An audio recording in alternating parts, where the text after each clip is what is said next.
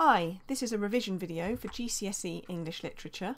We're looking at Animal Farm by George Orwell, and this video gives an overview of Chapter 4. By overview, I mean a summary of events, a look at the key characters, some analysis of important quotations. If you just need an overview of the chapter, I cover that first. So let's move over here to give a summary of events. Now, you could say this is an outward-facing chapter, at least at the start, because we learn about events outside of the farm. This chapter is also dominated by events that show the relationship between humans and animals. So, key events. News of Animal Farm has spread. We learn about Mr. Jones and his relationship with Mr. Pilkington and Mr. Frederick. There are links to European history here, which I cover later in the video. Jones returns to attempt to reclaim the farm. A bloody battle takes place, named the Battle of the Cowshed. Molly goes missing, and military decorations are issued. Now we'll move over here to examine the setting. The second half of this chapter is set on Animal Farm, as the Battle of the Cowshed takes place there, but the opening tells us of news from elsewhere. We learn that Snowball and Napoleon sent out flights of pigeons to mingle with the animals on neighbouring farms, tell them the story of the rebellion, and teach them the tune of Beasts of England. And here we see the propaganda machine in action, and this mirrors Trotsky's attempts to spread the message of communism across the world. Trotsky believed that the future of communism depended on it becoming an international movement. We are also told of Mr. Jones sitting in the tap room of the Red Lion at Willingdon.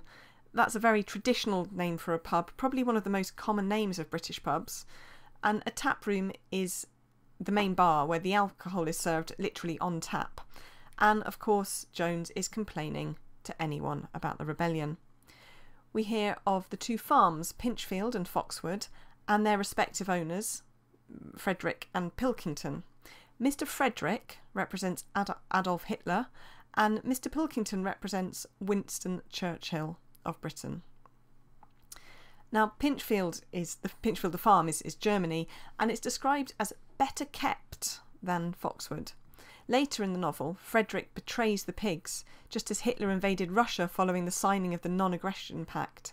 We'll cover this in more detail in a video on Chapter 8. So Foxwood, representing Britain, is large, neglected and old-fashioned, and Pilkington is described as spending most of his time fishing or hunting.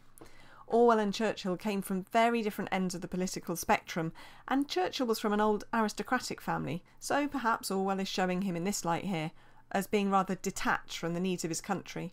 However, Churchill is widely regarded as being a successful leader during the war era, and spent much of the 1930s giving warnings about Hitler. In Animal Farm, Pilkington and Frederick are unable to get on, which mirrors the reality of European history.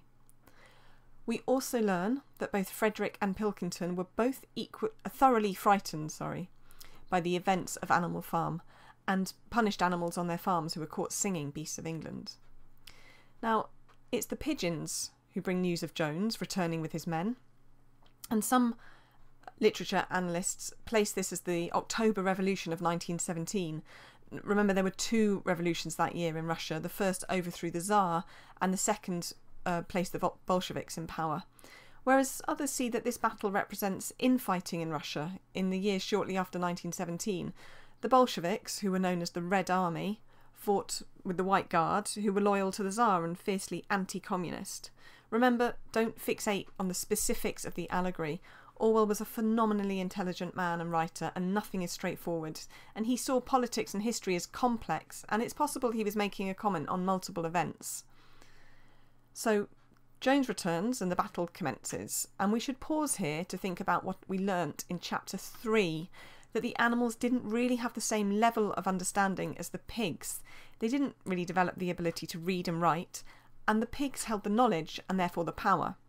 In this battle, although the animals fought fiercely and courageously, they didn't really understand the cause, and also the reader understands perfectly that the animals are fighting for the pigs' privilege and for their own continued oppression at the hands of the pigs. So Snowball gives a squeal, which is the signal for retreat, and the animals run back into the farm. Of course, this is a trap. The men chase the animals into the farm, whereupon the animals ambush the men. And Orwell's language here is really pacey and dramatic. I'll put some quotations up for you. So we've got the pellets scored bloody streaks along Snowball's back. A sheep dropped dead. Jones was hurled into a pile of dung and his gun flew out of his hands. The most terrifying spectacle of all was Boxer. And a note here, if you're reading the chapter as I go through this, ignominious means shameful. Now, Orwell departs here from his usual simple, clear language. It's dramatic and emotive, and this style is usually reserved for the rhetoric of the pigs. So you might want to go through those quotations and look at some of that language. Bloody streaks, drop dead, hurled, the gun flew out of his hands, and terrifying spectacle. All of that shows just quite how dramatic and serious and sort of violent this battle was. That's reflected in that language. I'm just going to move down here to look at Boxer's language. "He is dead," said Boxer sorrowfully. "I had no intention of doing that." And we've also got Boxer saying, "I have no wish to take life, not even human life." And perhaps we need to reflect on whether, although the animals were really keen for revolution, did they understand the reality of what that meant? Now we can contrast Boxer's language with Snowball's. Snowball says, "War is war. The only good human being is a dead one." And here we see the reinforcement of the deep divisions between the pigs and the other animals, and the notion that the pigs are very much like humans in attitude. They're ruthless and hard-hearted. We know that this only further develops through the novel, and it also reflects the attitude of the Bolsheviks that communism should be achieved at any cost. Now, Lenin and Trotsky were willing to use violence and terror to achieve the aims of the Russian Revolution. This is known as revolutionary terror. Latsis, a leader of the Soviet police, if you like, once wrote, "We are engaged in exterminating the bourgeoisie as a class." And also Trotsky wrote, "The historical tenacity of the bourgeoisie is colossal. We are forced to tear off this class and chop it away." And tenacity means, you know, they really stick. They're really difficult to remove. So both of these leaders sort of take quite a violent approach to the revolution, and that's definitely achieved. That's definitely shown in Orwell's novel. So Orwell aptly demonstrates that the idea that revolution is not peaceful. It is and was a bloody and violent movement. People died. People were willing to kill to achieve their aims, and the pigs are the animals whose ideas about this most closely reflects human views. Let's just go over here to look at the military decorations. Oh, I've still got a cat there. Never mind. Now, there's something to be said here about military decorations. Remember, at the start of the novel, we learnt that all animals are equal. However, Snowball is given a military decoration. If you're not sure what that is, it's like an award for excellent service. It usually comes with a medal too. Many countries' armies have these. And when it comes to Animal Farm, we need to think carefully about the message that's being given here. Are all animals equal if some are being given special attention? We know that many animals fought bravely, so why is Snowball decorated when others are not?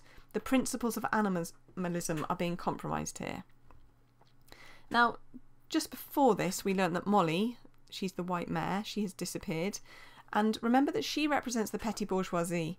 That's the lower middle classes, who had quite a comfortable life and didn't like the sound of communism.